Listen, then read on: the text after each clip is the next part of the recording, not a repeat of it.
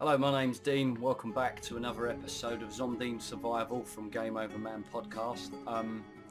It's a cold Sunday evening here in England. There's nothing much to do, so I thought I'd play a game that I've been playing on Xbox 360 since it's been released, and that's called State of Decay. But instead I've decided to download it from the Steam community and see what the PC version offers, because I've heard there's a few little tweaks and differences from what you can get from a console game to a PC platform, which I can imagine any games designer would change a few things. But yeah, I introduced to you State of Decay. Up to its release on June 5th on Xbox Live Arcade, State of Decay captured my interest instantly as Undead Labs announced an exclusive title to Xbox Arcade was being created that emphasised players putting their own survival plans to the test during a zombie apocalypse. Now, I already had my hopes of an open world MMO RPG zombie game pissed, shit and vomited on by Hammerpoint Interactive with their game The War Z, now known as Infestation Survivor Stories. So with a new MMO open world RPG zombie game coming around the corner for Xbox 360, I really didn't know what to expect. After arriving at a dock from a camping trip with your mate Ed, you're quite literally dropped into a sense of urgency right away, giving you an instant taste and feel of the zombie attacks you're going to encounter throughout the game, and as well as the stealth-like approach you're going to have to take when foraging for items, as zombie pop culture has taught us so much. They're hypersensitive to hearing, and State of Decay captures this so well. Over here. The melee combat aspect of the game may seem rather frenzy-like and sometimes a complete clusterfuck of swinging arms, pushing and biting, but it doesn't ever grow tiresome, especially the finishing moves.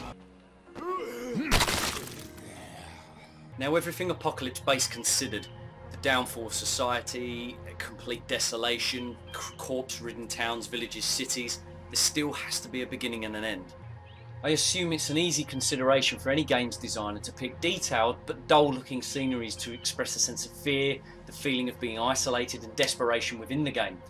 Undead Labs, on the other hand, have created a game so beautifully captivating with its incredible scenery and explosions of colour everywhere you look, while at the same time successfully nailing an apocalyptic feeling as the game progresses. I love attention to detail, even if it's as simple as being able to barricade a window during a zombie apocalypse. Pay attention to the shadows on the floor.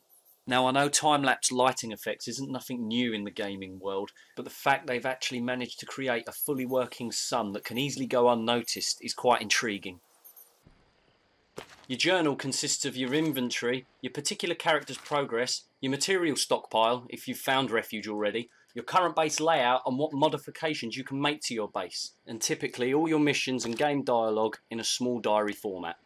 In this particular clip, I've decided to build a workshop in a church with a group of survivors I've found refuge with. As you can see, it's as simple as cross-referencing to make sure whether you have enough materials to build your workshop. If not, head out, scout the area, find somewhere with some resources, and go and take them. There we go. There's a building we'll want to check out. Yeah, I was afraid of that. We got a horde on our hands. Now, I could go on all day and all night about State of Decay, but for £14.99 on Steam, it's an absolute steal. Not a single penny wasted, and I hope from the small glimpse that you've had through my video it intrigued you enough to go out and buy it. But one thing I will say about State of Decay is the campaign just seemed that little bit too short to me. Thanks for tuning in again, guys, to another episode of ZOMDEAN Survival. You can catch us on Twitter at GameOverPod and myself personally at Dino Salter. Like and subscribe. Until next time.